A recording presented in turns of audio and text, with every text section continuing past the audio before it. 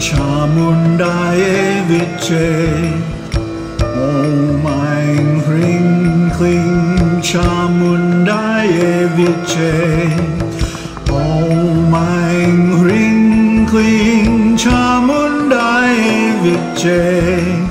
Om Aing Kling Kling Chamundaye Viche.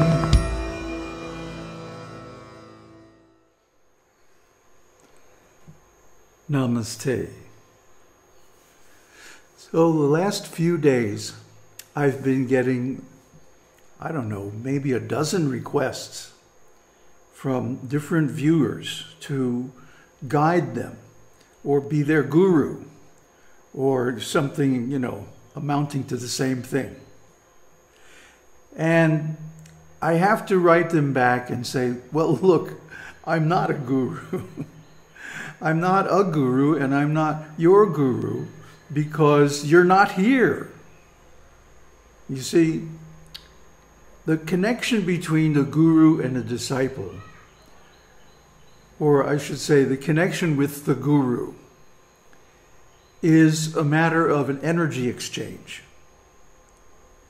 It's not about knowledge or information or religious titles or positions or principles.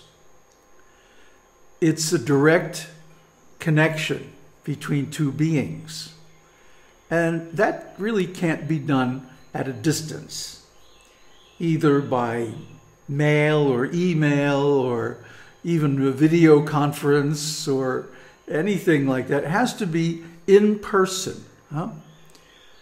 The Vedic word Upanishad. Upa means up close. Apana means sit down. And Ashat means also, you know, sit for a long time, patiently. And hear. So Upanishad is full of stories of gurus and disciples. So if you read these stories, what is happening is that the guru and disciple are in physical proximity. They're together. They're not going through any kind of medium. It's a direct perception. And this is what's necessary. Huh? Like, you wouldn't claim to be in love with someone who you have never met in person. I mean, some people do it, but it's kind of crazy, isn't it? You'd have to meet. Maybe you, okay, sure, maybe you meet online somehow or other. But before you're ready to declare that you're in love with someone, don't you want to meet them in person? Before you want to get married with someone, don't you want to have actual contact with them? I mean, there used to be mail order brides. Huh? You answer an ad in the paper and send off a check, and then this girl shows up expecting to be married. But I'm sure most of those didn't wind up very satisfactorily. Because how can you get to know somebody? How can you feel what a person does and how it affects you, unless you're there in person? It's just common sense, you know. But people get all kinds of ideas in their heads, and especially when they're influenced by unscrupulous businessmen. I'm not going to call them teachers or gurus, because they're not. They're businessmen, business people. There's even a few ladies there who charge for some kind of online experience of transmission or something, you know. And, you know, come on. The relationship with guru should be more permanent than marriage. It should be more intimate, even, than any kind of family relationship. Why? Because the guru is the self. The guru speaks with the voice of one's own real self. which is that I am not the body, I am not the mind or words. I am that which is eternal, which never comes into being, which never goes out of being, which never changes. And there's only one thing like that, and that's Brahman, pure unconditioned awareness. So the Guru speaks with the voice of Brahman. Very good. But Brahman is also in you. The same self that's in the Guru is within everyone, every living being, or even within stones, everywhere. So that being the case, then when you reach a certain level of advancement, you can contact the Guru within. But this can't be faked. And usually having an external guru is a prerequisite for that stage. In fact, the guru, if he's a real guru, will tell you when you reach that stage, okay, you don't need to be here anymore. You can go anywhere, and the same Brahman is there. The same guru is there, as within me, as within you, as within everything. So, if someone wants guidance, which is understandable, at a certain stage you need guidance, okay? And if it's not practical, like at the moment where there's no travel permitted, you can go to our videos. How many times have I said this?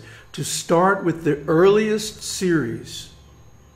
And if you go to our channel page and click on the playlist tab and go all the way down to the bottom, then you'll find the early playlists. So you should look at those first, because those are the prerequisites. Then the ones that come later are more advanced. So I think maybe what's happening is that some people will discover our channel newly, and they come and watch some of the later series. And then they feel like, whoa, I'm not getting this. I need some help. I need some guidance. And if you haven't watched the early series, that's probably true, because you don't know our language, our vocabulary, our philosophical background, and so forth. So the best way to get that guidance is not through email. I don't have time to correspond and get to know people online, I have too many things to do. So that's not a reflection, it's not about you, it's about me. I'm occupied with taking care of myself, and now lately I'm getting back into making music. Because my search is done. I feel satisfied. When I look in the various holy books, it's like, oh yeah, I got that. Oh yeah, sure, yeah, I know that. I can't find anything that's a challenge anymore, no matter how deeply I look in the various books. So to me, that tells me, I got it. I'm at the end of the search. I'm at the end of the path, the end of the road. And the thing about that is, it opens up on complete freedom. And that's a wonderful thing to want to enjoy and experience. So I'm not interested in collecting followers or disciples. I'm not interested, very much not interested, in forming an organization. That's the last thing I want to do. And I'm already have done like 800 and something videos, more than anybody can watch. Hundreds of hours of material. And I've put thousands of hours over, 20 years or so into writing books, making videos, teaching, preaching, whatever. And yeah, I feel like I got it, like I can pretty much guide anybody. but they have to come to me. That's a prerequisite. Upaniṣads. Come close and sit down, and then let's vibe it out, you know? Let's connect on an energy level. Like my sannyas guru, Jnana Shakti Swami. A wonderful man, very simple, homely man, in the Indian sense of the word homely, which means comfortable and easy to be with, plain, simple, nice, no big ego, you know? Very, very humble and advanced. So just to be around him was such a pleasure, you know? And everyone who met him considered him a friend. He's that kind of person, very likable person, right? And he's not on a big ego trip. He's not on a big doctrinal trip, you know, like that. But he's like a window, an open window into pure Brahman. See, so my connection with him was always energetic. I don't think we ever touched physically.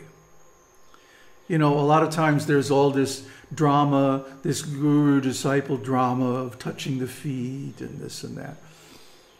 But we never did any of that. It didn't matter. Our connection was subtle, energetic, heart to heart. So there was no need for formality, no need for rituals, no need for any kind of a physically defined relationship. And it's even after he passed away from his body, I could still contact him. I could still feel him. And actually, after he passed away, I spent the rest of the day sitting next to his body and just meditating. At first, I couldn't find him. He was so gone. Took me a few hours of meditating next to his body. And then in the afternoon, after about, I don't know, 3 or 4 hours of straight meditation, I was able to contact him. And he was very, very high. He was like a god, you know, all-pervading, all-knowing, beautiful. Huh? So this is my guru. But the thing is, I contacted him directly, not through a website or videos or any kind of medium. But, you know, he even came to my house several times. Even though he was very old and sick, and he had to use a walker, and it was troublesome for him. But he came anyway. See, so that's the thing. That's a real friend. The guru is the best friend imaginable because he gives you the key to getting out of all suffering. So one should have that kind of relationship. You know, if somebody wants to be a disciple and wants me to be their guru, I don't have any objection, but it has to be on my conditions. And my condition is you have to show up. Huh? You know, if somebody writes you on the internet and says, oh, you're my best friend, I love you, I want to be with you always, please guide me, you know, you kind of got to scratch your head and say, wait a minute, is this person sincere? Or are they fooling themselves? Because we haven't ever met, how can we have such a close relationship? So if someone comes and they stay for some time, and that relationship is established, well, then, even if they go away, there's a context. You know, there's something established on which to base a relationship. That association, that face-to-face meeting, being in each other's energy fields. So that's the criterion to become disciple. Yeah, I don't mind if you have some questions to write me or whatever, but it has to be germane to the history of my work, to the videos that I've made, which is really my life's work. I've spent more energy and time on that, these videos, than anything else in my whole life. So if you write me with a question about my videos or make a comment on the video online, I'll always respond, you know, and I'll try to guide you to the right view. But that doesn't mean I'm your guru, and it doesn't mean that I'm a guru unless somebody comes and actually becomes a disciple. Om Tat Sat. Aum Shakti Aum.